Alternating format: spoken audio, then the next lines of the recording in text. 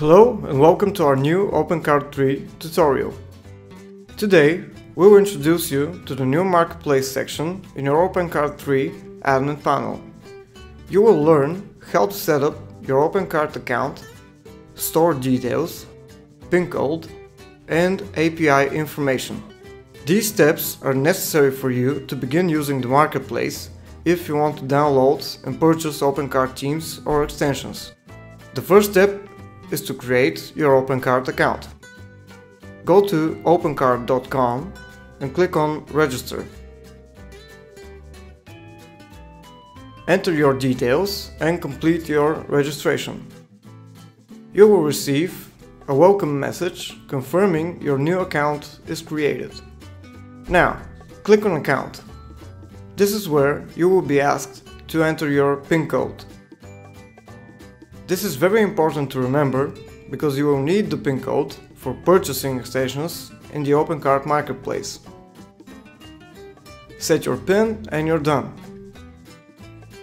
Next, take a look around your new account management panel. The first thing to do is to register your store. This is also a necessary step for setting up your Marketplace API information. Go to Your Stores and click the Add Store button. Enter your domain and click Submit. Now you can view your API information.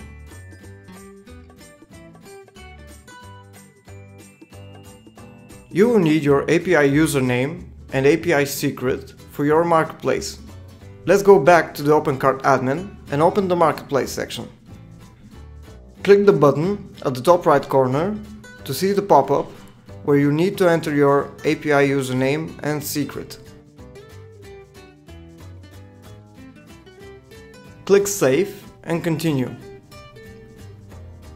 Now you're ready to use the Marketplace for finding and installing extensions. Let's give an example with a free module. Click the Free filter and select Payment from the categories. This will only show free payment extensions.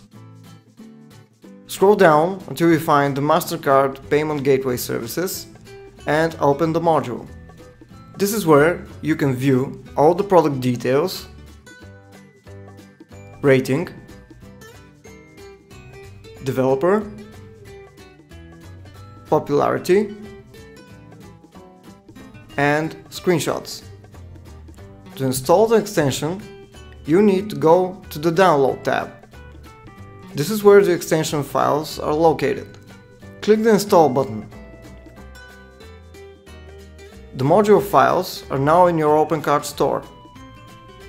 The next step is to visit Extensions, Extensions, and Payments. Find the extension in the list and click the Install button to complete the process. That's it. Everything is now much faster and easier. And if you want to remove your extension, simply go to your extension installer and click the Uninstall button in the History field. And that's it.